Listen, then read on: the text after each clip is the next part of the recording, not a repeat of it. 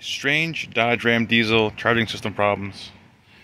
I had to replace this guy here and place this bolt kind of half-assed in this terminal here because they're obviously bad.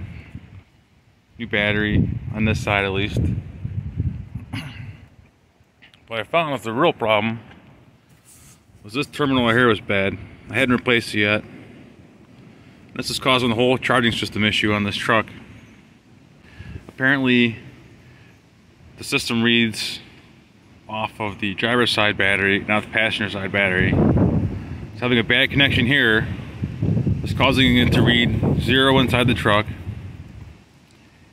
and causing the alternator to overcharge this battery, the old battery that was in here, to the point you could smell the acid vapors coming out of the battery, and the battery was actually boiling off of. So the alternator was working, but it was way overcharging this battery. It was hot as heck. You could touch. And that battery on the driver's side wasn't getting any charge. But it's only a Bito diesel truck because gas truck wouldn't have 2 batteries. It was very strange. But like I said, if your diesel truck is not charging on the driver's side battery, but on the passenger side battery, check your connections. They get old after a while. If you can, find these nice heavy duty connectors.